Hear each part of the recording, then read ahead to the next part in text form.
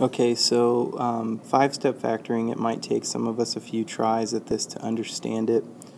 At the beginning here, again, I give it to you algebraically, and sometimes that's confusing for people, so if this is too complicated, just make sure that you're really paying attention to what's going on once we get to the numbers. So again, this is what we had to do in 9.5 when we factored. We took the factors of, or the multiples of C, we would call them term 1 and term 2, and we would use those same two terms, and they would have to add up to B also, and then in our answer it would just simply be x plus term 1 and x plus term 2. The five-step process is going to be similar, but we have to add extra steps, because in the five-step process, you'll notice here up at the top of the notes, if I can draw your attention to that, that it's no longer just x squared, it's ax squared, and then bx plus c is the same. So the key thing here, again, and it says it right here, there's no number in front of x squared, so our leading coefficient in the five-step process is no longer 1. And when your leading coefficient is 1, you can go back to doing the two-step method. So again, on this first page, as best I can, I'm going to do this with algebraic terms, but we're going to take a times c to get a new term, and we're going to call it d, and again, that's actually what's written out here in parentheses, but we're going to multiply up our leading coefficient and our last term, and then what we're going to do is we're going to use, instead of c here, this used to be what c was, we're going to multiply up to this new number d right here. So we're still going to take two terms, term 1 and term 2, term 1 and term 2. These are going to be those multiples that we find that add up to this middle term. The only difference is now what we're going to have to do is we're going to have to put them into step 3 here, which step 3 looks a little bit different. Ax squared is going to be exactly the same ax squared from the formula, and c is going to be exactly the same c from the formula up top. Then what we're going to do is we're going to take those two terms and we're going to plug them into here.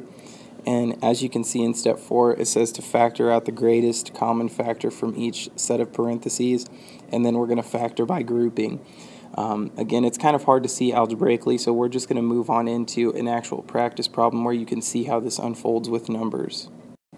So I left us plenty of room here in the notes, so what I'll do is I'll go ahead and zoom in here. First step, again, is to take a times c. So we're going to take a times c, and that would be 2 times 3.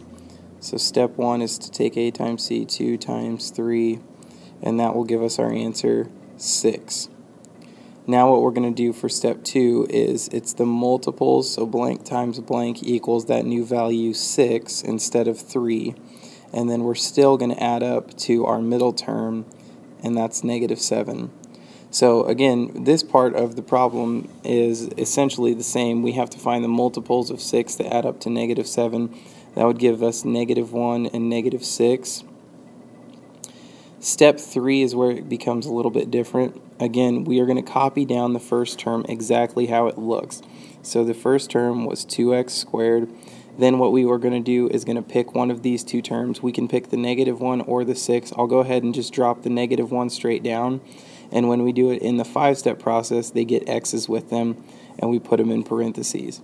Then we put plus. Then our other term is negative 6. It gets an x with it also. And then the last term is positive 3. Now, if you look at what we have here, if I were to combine these two terms in the middle, the 6x, the negative 6x, and the negative 1x, all I've really done right there is broken apart this middle term right here. So if I were to combine those, just understand that we do still have the same equation. Now what we're going to do is we're going to factor. The goal is to try and get two of the same exact thing when we factor those. So in step 4, when we factor, here's what it's going to look like. I'm going to take out an x because that's all I can take out. When I take out an x, what is left is 2x minus 1. Now what I want to do in this other set of parentheses is I want to factor something out, but I want all of this inside the parentheses to look the same. Now, if I were to factor out a 3, that wouldn't work for me, because if I factor out a positive 3, it would give me negative 2x plus 1. So what I'm going to do instead is factor out a negative 3. When I do that, that changes this first term to a positive 2x and my second term to a minus 1. So when we look at this, it says for step 5 to factor again. If you look at this, everything is hooked by multiplication right here. All of this is hooked by multiplication, and all of this is hooked by multiplication. So both of these two things share a factor of 2x minus 1. If I factor 2x minus 1 off of both of these things, all I'm left with is the x and the negative 3. And that would be how you factor this 5-step method. So again, if you need to, re-watch that video, kind of listen to what I'm saying, and pay attention to the steps. But again, understand that when we take our multiples in step 3, that's really about the hardest part. When we take these multiples down from step 2 to step 3, remember that they get an x with them.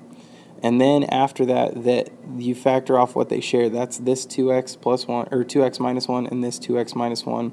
And then the other two terms just come from what they share. So that was the x and the negative 3. Okay, so that was this. If you need to, go over it again like I said. But I'm going to go ahead and move on to the next one. So if you want, pause it so that you can work it out first. If not, I'm just going to go ahead and get started with it. I'll talk through this one as well. But make sure, again, it's not going to do you any good to just watch me do these over and over again. So make sure that you're actually trying these. Okay, so again, step 1, we need to take a times c. So that's 3 times negative 5. And that gives us negative 15. For step 2, we're going to use that value blank times blank is equal to negative 15. Blank plus blank is equal to positive 14. So I want the multiples that will work for me in that, and that would give me, let's see, 15 and negative 1 will do that for me. So now what I'm going to do is I'm going to put these into step 3. Again, step 3, we just copy down the first term, 3x squared, and then it doesn't matter which multiple, I'll go ahead and put the positive 15 first. Again, it gets an x with it. We're going to put those two things in parentheses. I put a plus sign in the middle. My first term with the other one was negative 1x, and then I copy down my last term, minus 5. Step 4, we are going to factor. So we're going to factor something out of these parentheses, anything that we can. I can factor a 3 and an x out. When I do that, I'm left with x plus 5. If you look at this one's kind of tricky, but if I look at this, I can make this x plus 5 just by factoring a negative 1 out. So if I factor a negative 1 out, I end up with x plus 5. Again, the common factor they share for step 5 is x plus 5, and then what's left is 3x minus 1. Again, remember that when we go to step 3, you could have put the negative 1 where the 15 is and the 15 where the negative 1 is, but as long as you factor, you'll get the same answer. You can go ahead and try that if you want, but again, it doesn't really matter what you put where. It just matters that you're putting and factoring them correctly. I'll go ahead and move on to the next page. So again, especially if you haven't tried one yet, let's say that you just watched through 2, you really should do this one on your own before I do it, because there's no negative signs. If you just do the steps straightforward, you should be able to get this one. So make sure that you have that going. Step 1 again is we take a times c. So we say 3 times 4, and we get our new term for the letter D, and that's 12. Then for step 2, we're going to say what number times what number is equal to 12, or our term for D. And then we have what number plus what number is equal to B still. We look at this and we can see that it's 6 and 2. We're going to take that 6 and 2 into step 3. Again, step 3, we're going to copy the first term down. My first term was 3x squared. Then I'm going to put my 6x, put those in parentheses, put a plus sign every time. Regardless of whether or not that next term is positive or negative, we're going to put a plus in the middle. Then 2 also gets an x, and then plus 4.